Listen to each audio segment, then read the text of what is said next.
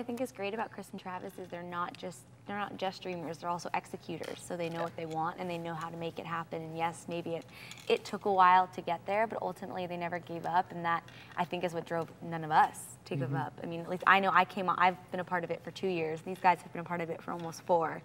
So it's for me like I felt like I joined a family coming a part of it. Cassidy's character, who is not as kind and, you know, just a mean girl, she's still, you know, one of the, I think all of our personalities kind of show through, and even the sides of us that we don't want to be a part of. Like, I think Pfeifer, the character Pfeifer, wanted to be in control, and in real life, one of the, you know, deep down, sometimes I want to be in control. And so, and Ryan's character, I think, seemed to be the most true. Which is so sad. But let's keep in mind, it's a great character. Let's keep in mind it's been 4 years. So I started a while ago, and I may have matured.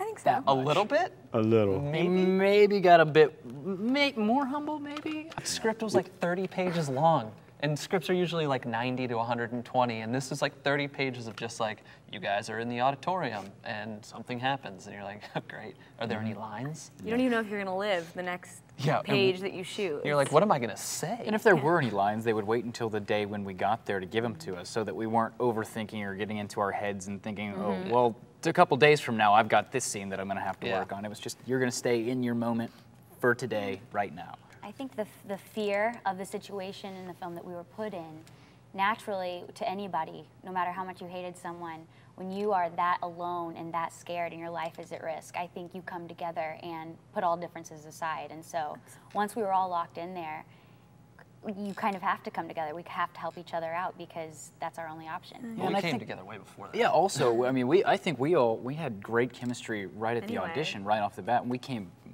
best friends, really.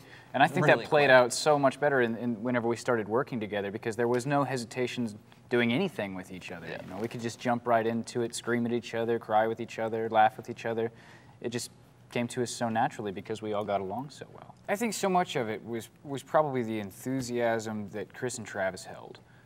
Just their vision and just what they brought to us every day, and their hope, I think, kept us going and made us believe so much more. This can be so much more than what we might think it might be. And it gave us like expectations to work towards, you know? Like, you just didn't know what was going to be next. You're like, maybe if I listen to him, something good will happen. Yeah. And look where we are now. It did.